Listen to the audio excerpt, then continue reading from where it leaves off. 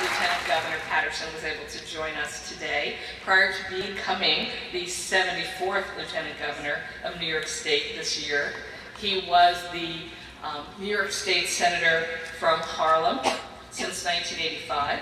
He was the Democratic leader of the New York State Senate, and hence my leader, starting in 2002. I'm so thrilled he was able to join us this morning to speak about issues for women-owned business and the state's WMBE goals. So without further ado, David Paterson.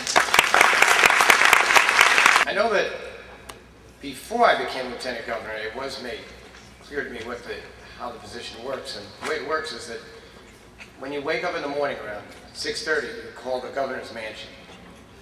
And if he answers, you can pretty much go back to sleep. Good morning, everyone, and thank you for having me.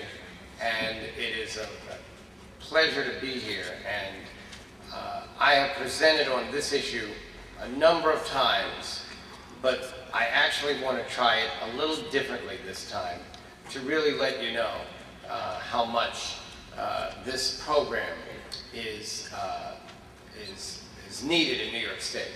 And of all the areas that I direct for the governor, this is the one I know the least about. And the fact is, I don't have to, because this is the easiest one to solve.